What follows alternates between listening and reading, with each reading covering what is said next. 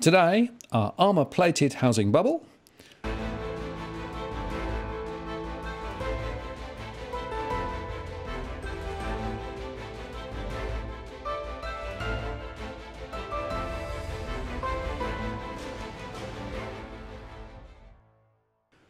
hello again, it's Martin North from Digital Finance Analytics, one of the latest posts covering finance and property news with a distinctively Australian and New Zealand flavour. And I'm joined again by Joe Wilkes. Hi, Joe. Hi, Martin. So there's an interesting article which came out which basically said the New Zealand property market is perfect. Armour-plated, no problem.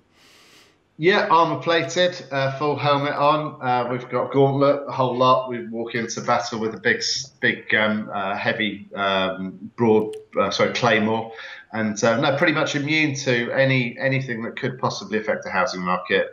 There's nothing to see here.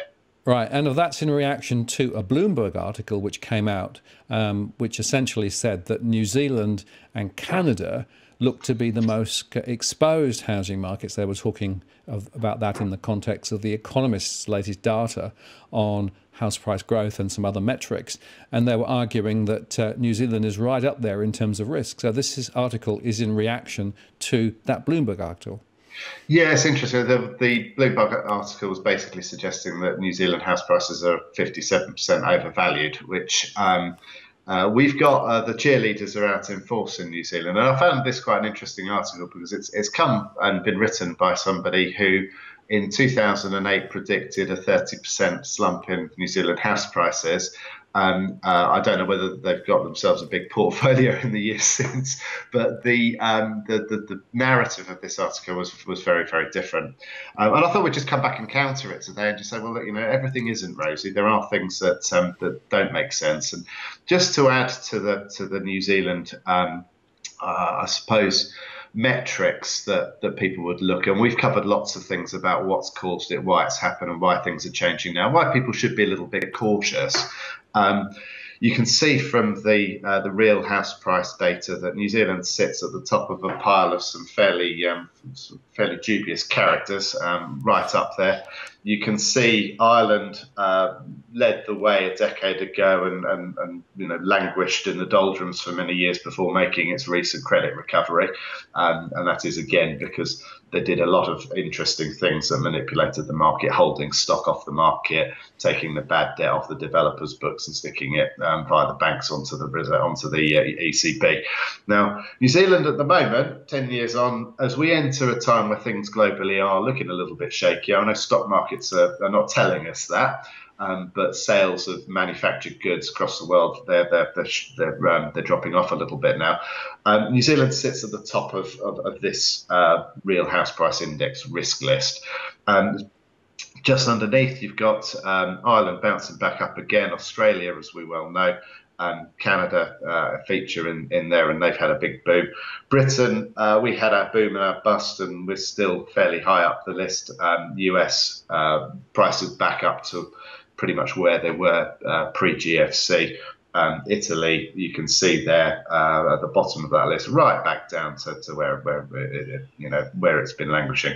So the article was really quite interesting, but it mentioned some quite interesting pieces. But I just wanted to go back to sort of just showing people a few things of why we need to be a little bit wary. And this is some visuals that have been provided by Visual Capitalist, where they look at a number of metrics that you'd compare country to country. They look at house price to rent ratio, house price to income ratio, real house prices, and then credit to households. Now, predominantly, these do cover, or Visual Capitalists have covered what I would call the Western economies where fiat money has dominated from the 1970s. Unfortunately, and I think this would have been quite interesting from our perspective, if they had included places like China and India. China in particular is a big trading partner of both Australia and New Zealand. We'd have been able to see where they feature, because if your major trading partner's got a private debt problem, then that's going to impact on you at some point, and vice versa.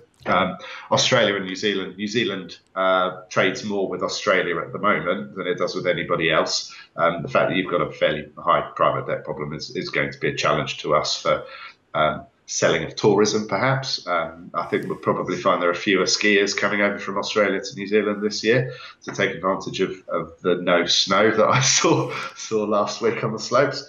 But if you go back to these metrics, so house price to rent ratio, and you can see the comparisons. You've got Canada featuring fairly high on the list, 195.9%. The Norwegians figuring fairly high at 168.3%. Sweden 172.8%. Sweden's going through some challenges at the moment. Australia 152.9%.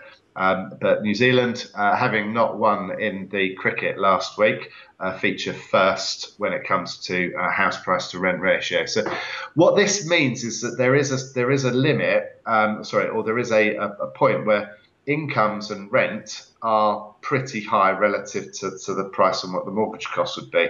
Now, at some point, there will be a flip over on that where tenants can't pay anymore, and therefore, or they are paying so much on their housing that it has an impact on other bits within the real economy. New car sales that we touched on in our Carmageddon post. It can have a knock-on effect to how much money they're going to go and spend in a restaurant or a bar. So these are service industries that, when the tourists aren't around, do rely on the locals to keep the trade going over the winter months. So that's something that I felt was quite important and a counterpoint to what was argued in this article. The house price to income ratio is another major factor, because this, again, it points at the stress that's in the system, or the level of exposure to risk. Now, Canada featured fairly high with 155.3%. Belgium was pretty high at 137.3. Sweden, again, very high at 145.7. Australia, 135.7. New Zealand house price to income measure, first place again, like our netballers last night, 156.8%. So again, very, very, very high levels of house prices relative to what people earn. And what people earn is, that's the real economy. That's what things, the business services, what we do, what it's able to generate to provide incomes for people. Now, we've touched on this in the past. New Zealand has had a negative savings ratio now for 4 years. There's only 3 years, 14, 15, 16, where the savings ratio was positive over the last decade. So we're not saving anything, we're borrowing money, and as a result, it's the borrowing and the credit growth which is creating the prices. Credit growth was very, very, well, it wasn't mentioned, the increase in the private debt levels in the recent article from Mr. Hickey. Real house price rises, so this is adjusted for inflation. New Zealand again featured fairly high, joint fourth this time. We should be disappointed with that result. We can do better than that, New Zealand. Canada we were on 121.9. Canada 124.1. Netherlands 121.9. The leader was Portugal, 131.8. So they've had very fast house price rises over the last couple of years, remembering that they had a big trough after the GFC. The last one to mention, and this graph, I would have loved to have seen China included in this graph, but I guess the data is just so sketchy that they can't get hold of it. The credit to households as a percentage of GDP. You've got here the known winner of Switzerland, so they 128.7% of GDP. Australia, second place, beating New Zealand. Congratulations. We did struggle on this one, but it's still a high ratio, 98.2%. I can't see it, it's gone too small. No, it might be 94%. We weren't featuring at the top of that list, but we're still higher than Ireland was pre-bust, and we're still higher than the UK was pre-bust. So I think it's quite important that these things as a counterpoint are added, because what Mr. Hickey did mention in his article, and I'll give him credit for it because it's been so little publicised. Everyone thinks that we sailed through the GFC. New Zealand wasn't affected. Everything was rosy. Now, I've read some memoirs from Alan Bollard, who talks about the fact that there was intervention. Mr. Hickey kindly mentions it, and you probably got some comments about that. Well, it's interesting because he does say specifically that and I'm quoting here, the Reserve Bank helped the big four Australian banks avoid a credit crunch by lending them more than 7 billion over the late 2008 and 2009 to make sure they could roll over their own short-term loans from the US and European banks. Our government, this is New Zealand, also provided a guarantee of $10.4 billion worth of bonds issued by the New Zealand arms of the big four Australian banks and obviously Kiwi Bank. So that's very interesting, right? So around the world, we know that many banks were bailed out, below the surface, as it were. In other words, helped by providing funding to keep them afloat. We know that, for example, Deutsche Bank in Germany was actually kept afloat by money from the Fed. There's a lot of stuff gone on below the waterline to keep the financial system ticking over a decade ago. And of course, at the time, there was almost no disclosure of all of this activity. And now it's beginning to come home. I guess the point to make is twofold. Firstly, the interconnectedness of the way that the financial system works, which means that effectively, if you do have an issue in one part of it, be it Deutsche Bank falling over or something else, it has an immediate knock-on effect elsewhere. And therefore, there needs to be steps taken quite quickly. And the second is that the amount of noise at the time might actually be controlled by the politicians and by the banking system around the world. But the amount of intervention that actually comes through later indicates that we were much nearer the edge of the precipice than was publicly admitted at the time. And so, you don't know at the time just how close to the edge of a disaster we are. And if you bring that forward now and say, well, what about now? The short answer is nobody knows. Nobody knows how close to the edge we are, whether we'll be able to continue this massive debt bubble and balloon for another decade or two, or whether, in fact, there will be some trigger, be it, I guess, in the Middle East or China or Deutsche Bank or US or whatever it is, that ultimately is a trigger and creates another crisis. And then the final point is, of course, that last time around, the central banks cut rates by 4 or 5% to be able to actually deal with the crisis. Now, if we have the same thing all over again with rates as low as they currently are, around 1%, just over 1% now, we don't have that same latitude. And that means that unless you go into unconventional strategies like quantitative easing and negative interest rates, a la Japan, they don't have the same firepower. So in that context, you've got to say that while superficially, the economy in New Zealand and maybe even Australia looks armour-plated, when you dig below the surface, I'm afraid some of the moving parts would suggest that the risks are a lot higher than many would want to concede. Yeah, and I think that that there was a lot of discussion on this particular article about immigration will keep us going. Immigration hasn't worked in many other places. It didn't work in Ireland because immigration carried on going up after their bust. There's a lot of talk about the Chinese saw us through. The Chinese saw us through. They've grown their private debt exponentially. In fact, if you look at the growth in their private debt from 2008 to today, their growth in private debt has been at a pace that it took the Americans 20 years to achieve. So it's enormous. It's enormous the amount of spending that's gone on. And I read an article recently that criticised the spending that had taken place in China. The reality of China is that they can make GDP whatever they want it to be.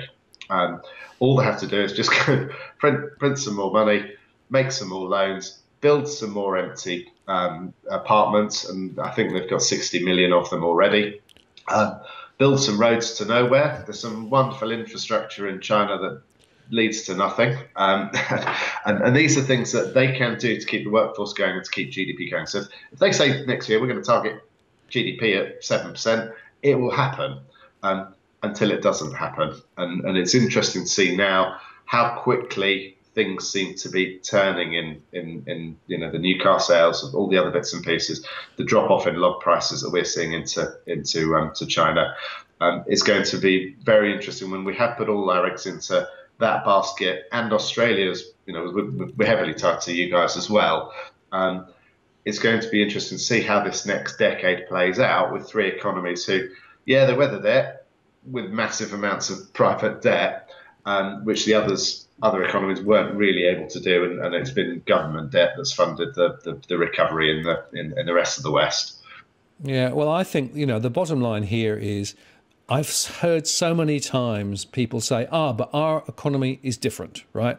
So, the normal rules of economics and the normal rules that we've seen applying doesn't apply to us for some particular reason. It's the resource sector and that gives us protection, or, something else, right? I'm afraid I'm very skeptical of those particular points of view, because again and again, what you discover is that everything looks fine until it's not. And I fear that we're going to get to that point where suddenly, the armour-plated economy suddenly turns a bit sour. So don't know when, don't know how, but I'm very skeptical of those who claim that there is some unique secret source which will protect a particular economy from everything that's happening. Yeah, I'd agree with you. I think that if you want to armour plate yourself, I don't know whether you'd need to go and buy gold helmets off John, but I would be saying to people at the moment that just be mindful of what's going on, and be very wary at the moment that there are stats that are disappearing. So I mentioned the bankruptcy stats that I can't find since April. The new car sales. And the drop-off in volumes isn't being reported. And we've got an incredible amount of cheerleading going on from the press. And I question the independence of the press in New Zealand, because the narrative last year was so emotional about you've got to get in, you've got to get in, you've got to get in. I've mentioned the commentator who was on 7 Sharp last week talking about you've got to go and take interest-only mortgages and don't worry about paying capital back because price rises are sorted out over the time that you own the house.